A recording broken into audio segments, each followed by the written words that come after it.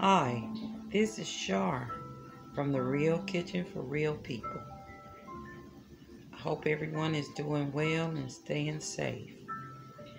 This morning I got up, I wanted some biscuits, but I always use the Pioneer baking mix. It's easy, simple, and they are delicious. So in this bowl I have 1.5 cups of the baking mix, and then I'm just gonna add the milk to the consistency. It's probably gonna be about 1/2 cup. Okay, I added about 3/4 cup of milk to 1 cup of the baking mix. And the great thing about this baking mix, you can also make pancakes with it, waffles. I've been using it for years and it is wonderful. So this morning we're gonna have some biscuits. It's not a lot because it's just for 2 people. So this is the consistency you would have when you add your 3/4 cup of milk to your cup of mix, and then you roll this onto your flour. Okay, you just make a ball onto that, and I'll show you that in a minute. Here's your ball, and now I'm just going to flatten it out with my hand about where it's about that thick, because I don't want it real thin. I want fluffy biscuits. Okay, then I'm going to take my biscuit cutter and cut it. It'll probably make me about 3 or 4. Okay, I'm going to lightly spray my pan, and I'm just using this round cake pan because I don't have that many biscuits. But you can, if you're going to go by the full recipe, they're on the back of the Pioneer baking mix box, and they are delicious. So I'm going to cut my biscuits and put them in here, and then I'll place them in the oven. I'll show you the placement. Hold on. Now I want to take a biscuit cutter or cookie cutter. I have a small one, and you want to flour it down pretty good, and then you just cut your biscuits. Just mash them down. Don't twist it, and then they'll come up like that. Then you place them in your pan.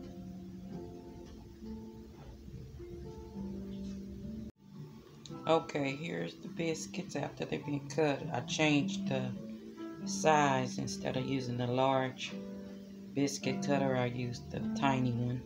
So I was able to get 11 in this pan. This is the leftover one that we like at the end. So this is what they'll look like when you put them in your lightly greased pan. And be sure when you're cutting them to make sure your biscuit cutter, cookie cutter is floured each time you cut. That'll keep it from sticking.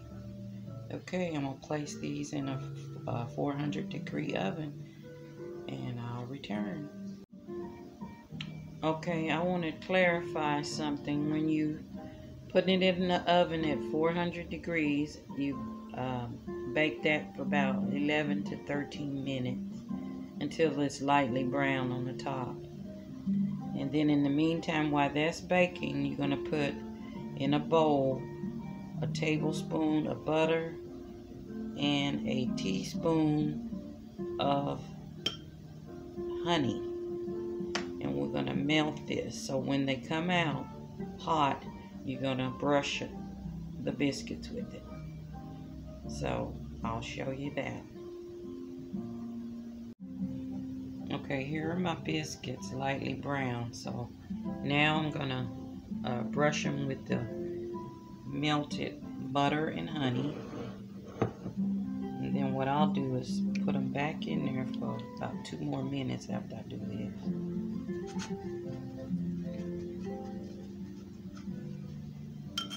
some people would put the butter on there before they put the biscuits in the oven, but to me it makes it a little soggy. And I don't want soggy biscuits.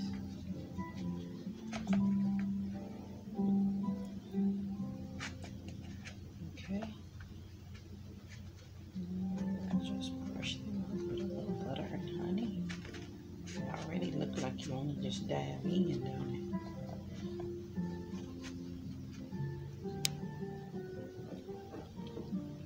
And then when you put them back in for about 2 or 3 more minutes, then when they come back out, you could put the remaining butter mixture on top of that.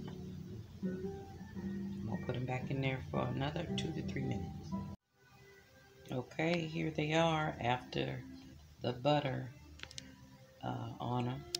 Now I want to put the remaining butter mixture on them, and then they'll be ready to serve.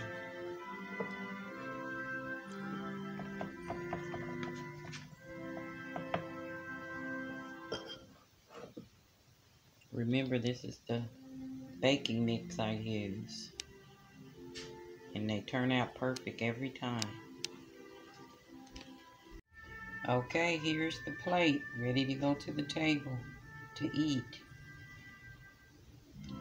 Be sure to try these. They are delicious. You can make pancakes, like I said, waffles, or biscuits. And the recipes are on the back. So, if you like this, be sure to thumbs up. If you haven't subscribed, please do so. And if you have a comment or question, please comment below. And have a blessed, safe day.